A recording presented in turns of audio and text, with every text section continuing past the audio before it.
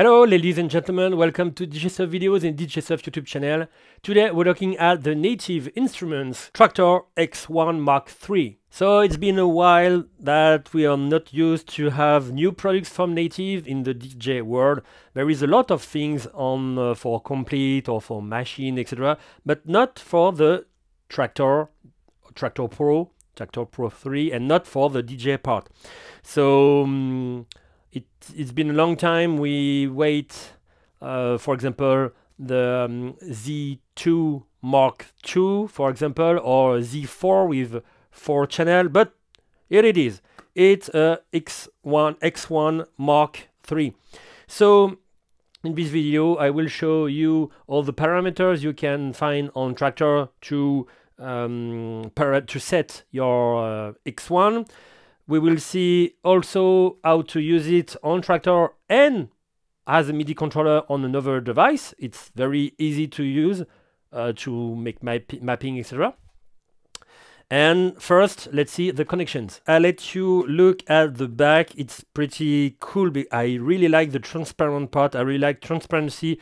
You see, if I take my little turntable like this, you have transparency. I love to see each component inside a device. So the back of the unit and the connection. So you have the power, the port for the power supply, the main USB-B for the computer or another device like iPad, etc. We will see after, and your USB hub with 3 USB-A port. It's pretty cool because you can plug, we will see after, everything you want, and it will be connected to your computer or your iPad, for example. Well, first you need to plug your X1. I will not say X1 Mark III every time. It's an X1, the third. X1 the third. Like you see, I put my little audio for DJ because, well, it is in Traktor. It's a native product. It's an old unit, but I tried to use it as a class compliant sound card only on my old Mac, not my M2 Mac, but it works and it is working and it's fine. It's very cool. For this video, I will show you the X1 on internal mixing, not external mixing, because you will see you have two main parts, the FX part and the mixer part, and you can't use the mixer part if you use an external mixer, of course, and it will be disabled. So to enable this, you have to see on the parameter, we will see the internal mixer. So when you plug it, you can choose which deck you want to use. So there is plenty of combinations. So let's see A and B. If you want to use C and D, I think you must buy another unit to have A, B, C, D on two different devices.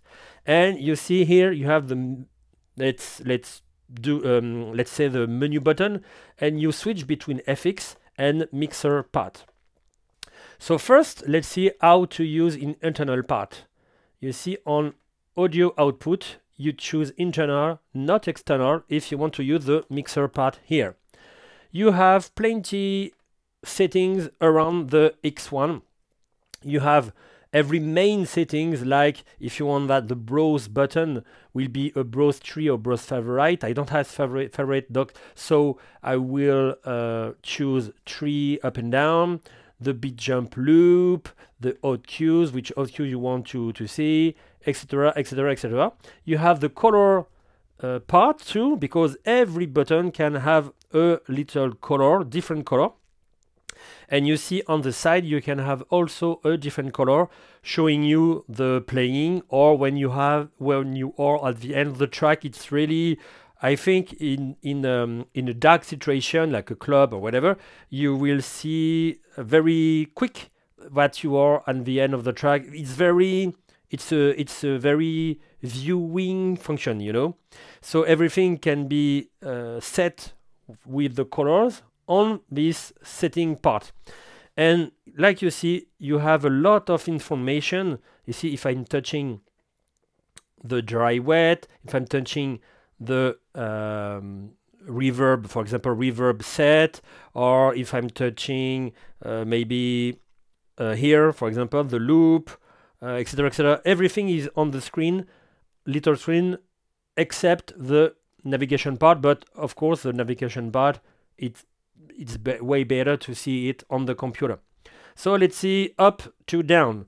You have two different buttons here and here, allow you to switch if you want your FX on the channel 1, your FX1 on the channel 1, channel 2, or the FX2 on channel 1 and channel 2.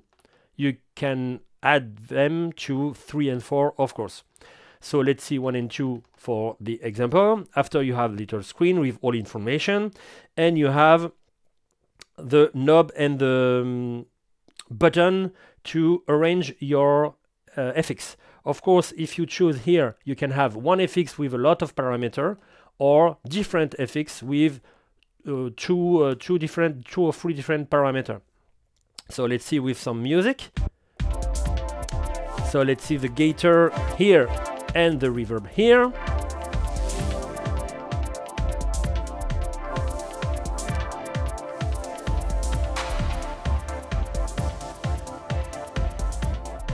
Everything can be post fader. So if I move to mixer part and I cut the music, I have my reverb or my echo, etc. So it's cool for that. You can choose it on the parameter directly in Traktor. So everything is fine for the FX part. Let's see after the navigation part. So you can navigate to your track, or with the shift button you can navigate to your playlist. And when you have the track you want, you choose your track and you press play. You have your loop button, allow you to have 132 to 32 beat loop. So let's push 8, for example. You push and you have 8-bit loop. After, when you are in loop, you can move the loop on the left, on the right. Let's see.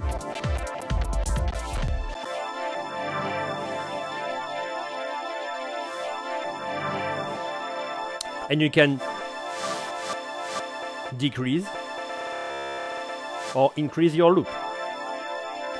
After, when you are not in loop mode, the same button will take the value of the loop, for example 32, and you will jump into your track.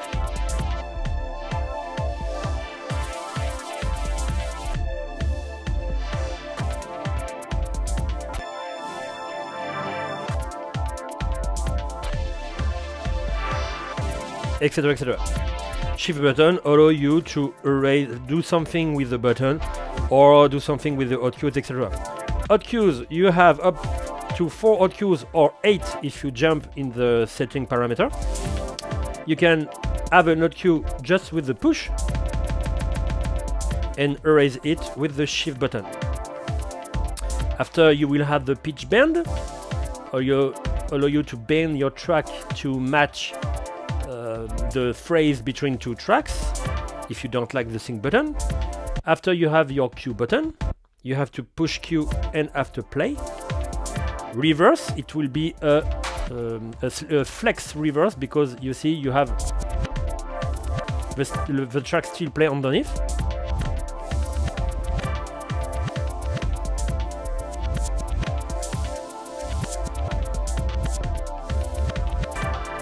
You have your play, pause, and sync button allow you to match up to 2 to 4 tracks between them with the tempo.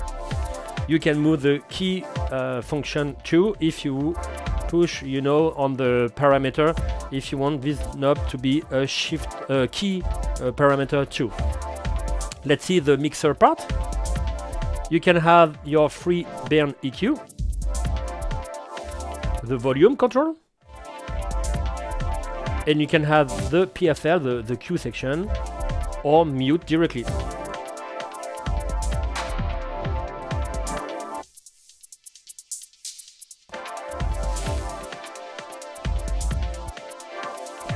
It's very cool to have this on that type of device. Now let's see the other way to use your Traktor X1 Mark III directly with another device and not directly on Traktor. You can easily switch, plug your X1 Mark III on another device because it's MIDI compatible. So you take off, you output your X1 and you on your computer and you put it on your iPad, for example. On this configuration, I have the X1 directly here on the little USB adapter you can't see here, but here. And the USB of the reloop is directly on the X1, the hub directly on the back of the X1. And you see, I will choose my playlist. Oh, yes, you have to be not on the X1 normal mode, but in MIDI mode. You choose the track you want. Maybe this one, for example. You choose it. And it's working.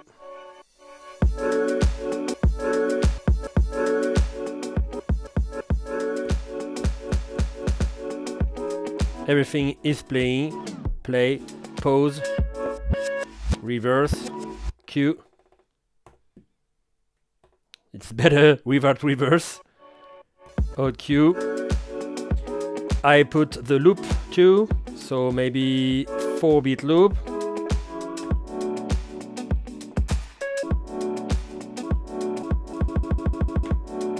And I took to the neural mix, but my iPad it's an old one, so you will see it's not very good.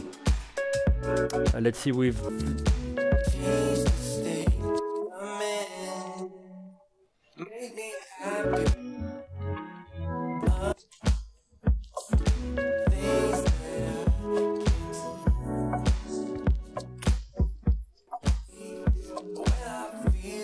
sorry for the quality of the music, but iPad very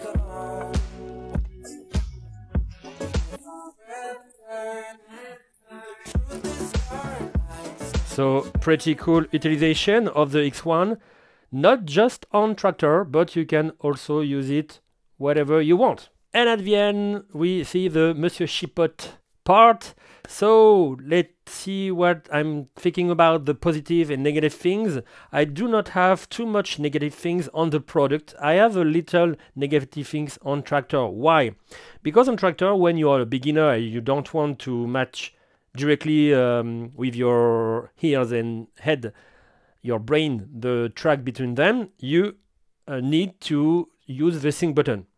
Let's see on those two tracks. I have two tracks here. Let's match with the grid.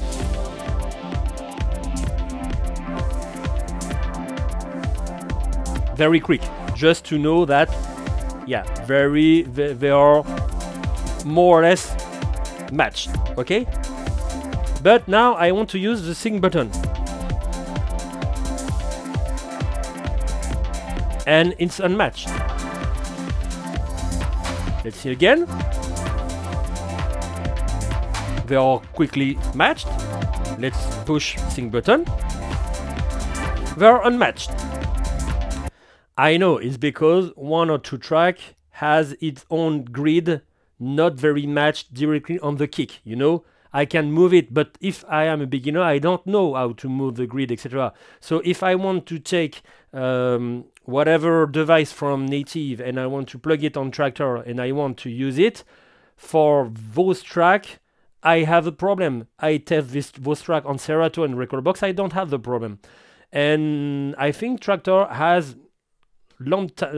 since a long time this problem to match perfectly the grid, the kick, etc. on the track.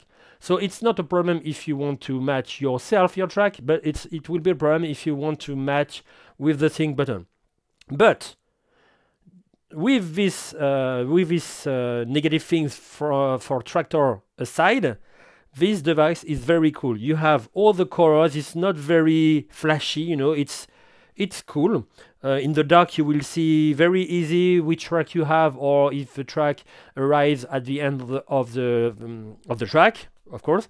You have a lot of colors on the all button, and the feeling with all plastic, etc., is very fine. You know, when I took the device from its box, you know, when you test, when you review something, you have a first impression when you take out of the box, you know, before plugging to plug, etc. You have this first impression, and my first impression with the Mark III, the X1 Mark III, is that it's pretty good. I have very good impression, very good sensation when I using knob, etc. I'm not very fan about using just this thing with a mixer, for example, or just with your iPad, etc.